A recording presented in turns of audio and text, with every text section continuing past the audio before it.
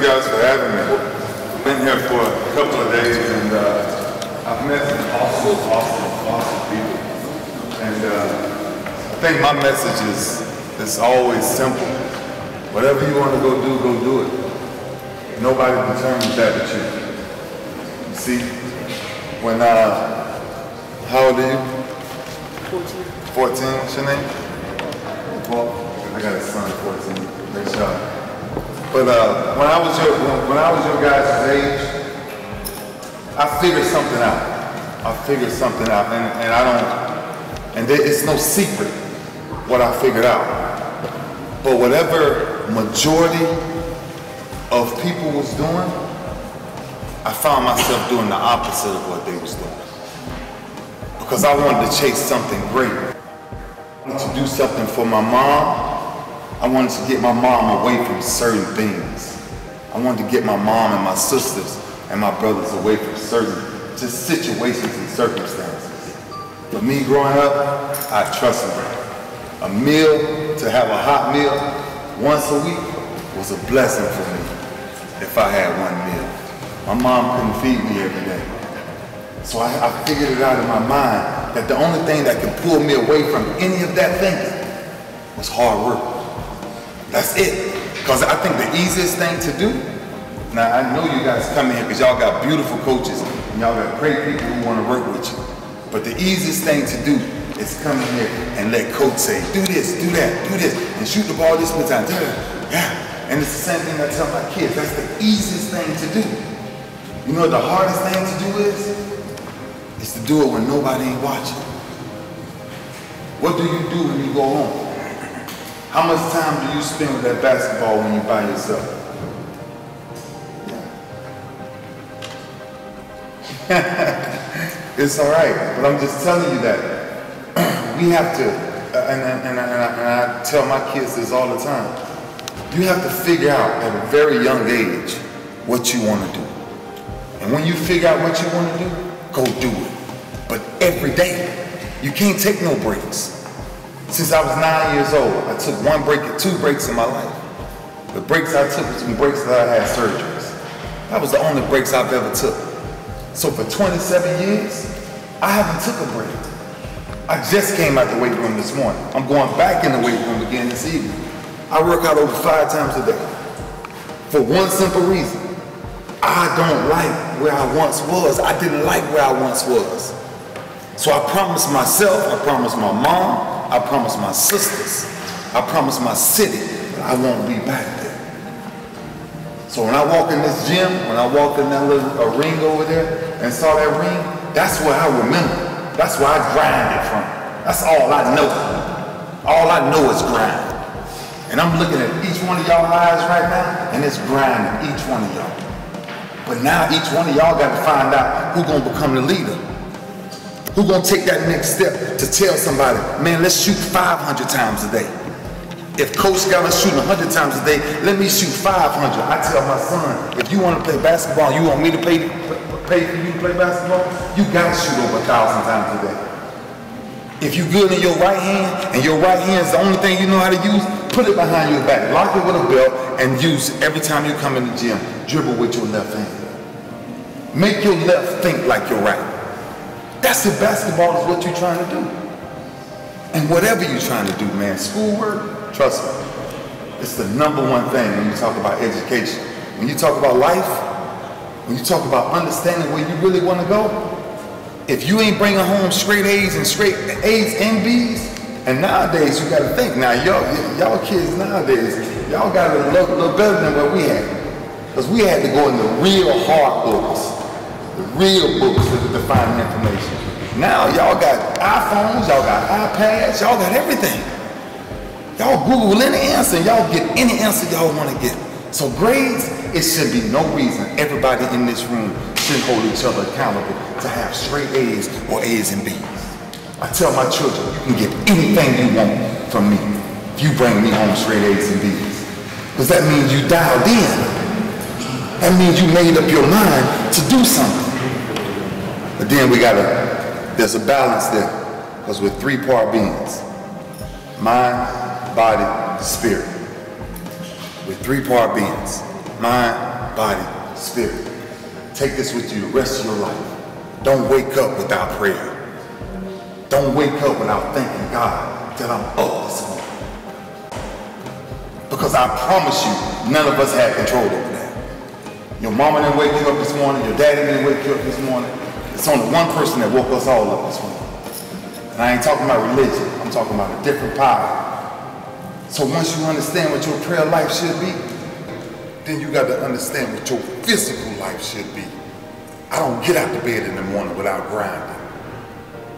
That's what I'm asking each one of y'all right now. What's the difference in you and the man sitting beside you? Because in my business, 1% makes it. That's it. So out of every child sitting there right now, if everybody had the same dream, one will make it from this whole crowd. Who will be that one? What's the difference of your mindset and everybody else's mindset that's sitting there? It's gotta be different. It's gotta be different. You gotta be hungry for it. When you come in this gym, you got to put everything you got on the court. Everything, every second. And when your coach tell you that this, you'll be the first one in line. What you want me to do, coach? If I don't know how to do it, I can figure out how to do it. That's what leaders are born at. Because anybody can come shoot in these gyms that these people have worked countless hours to build these communities for y'all and build up these buildings for you. How much you really gonna use it? I walked out that door right there and I saw a good friend of mine over there.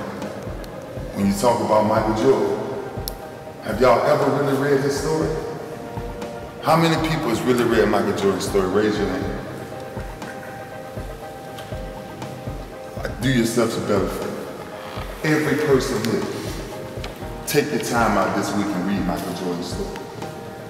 And tell me yourself if that man over there, who is considered the greatest of all time, saw what he had to go through first. He came in the gym just like this, and his coach cut it from a basketball team twice. Twice. Sent him home. He went in the backyard of his house and he mastered the game of basketball. I don't want to tell y'all how many shots he shot. I want you to go read it yourself. Y'all see these iPhones, I see Google it. Pull it up and read it and see what made him the greatest. Now, if I share my story with you, I can only tell you, I told you before, I don't take breaks. I don't know what a break feel like. Because now I got kids coming up after me. And I told my oldest son, the day that you think you can beat me in anything, show me. The day you can outrun me, show me.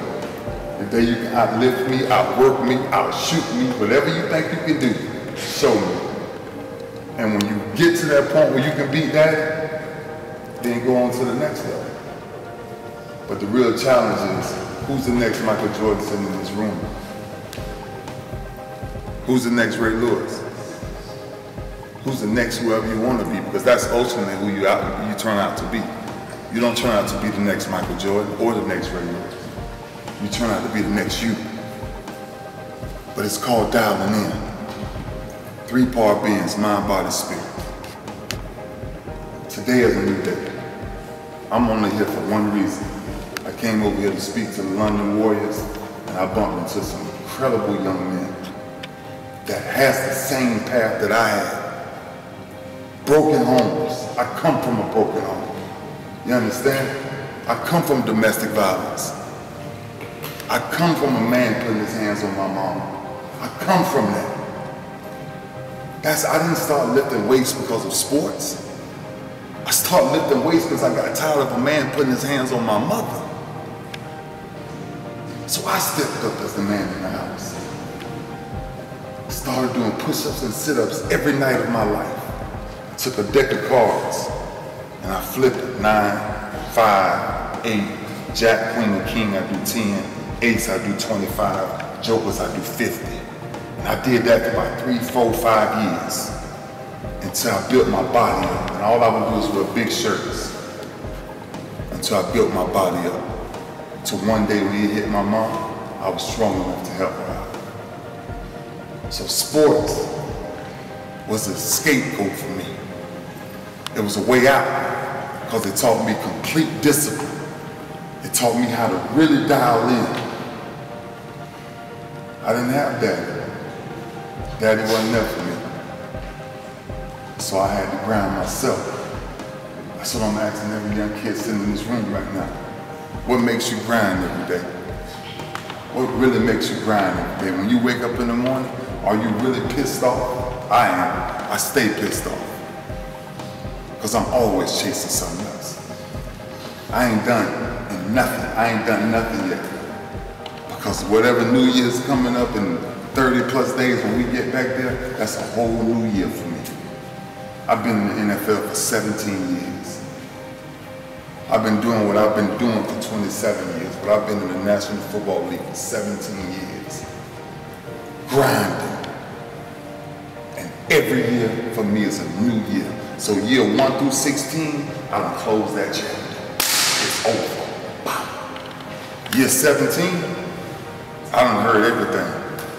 I done heard I done lost a step. I done heard I done got older. I done heard it all.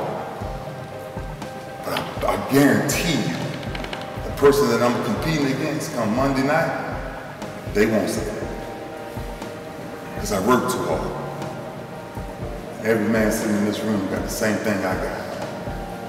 It's just what you do with it every day. It's when you wake up in the morning, do you pray with that man upstairs? Do you actually look up and say, thank you? Do we even recognize what sunsets and sunrises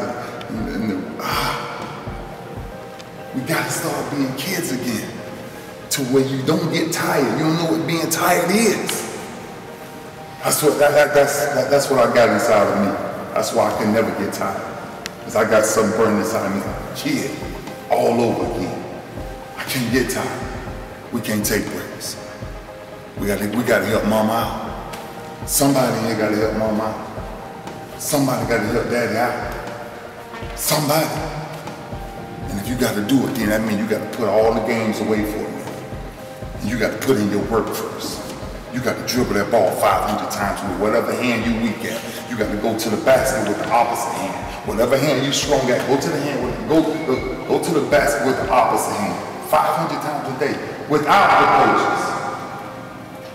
That's the key. That's the key. Because they're here for you regardless. But I'm asking you to be here for yourself. So man, thank you guys for letting me come in here and mess up y'all workout. I ain't want to mess up y'all workout. Because I'm a mean person when somebody mess up my workout. Because I got to start all over again. But thank you, and like I said, the people that I've met and the things that they are willing to sacrifice for you guys, you won't find a lot of people in this world that's willing to sacrifice that. You just won't. Outside of these doors, it's a real world out there. Stay away from that craziness. All right? Stay away from all of that.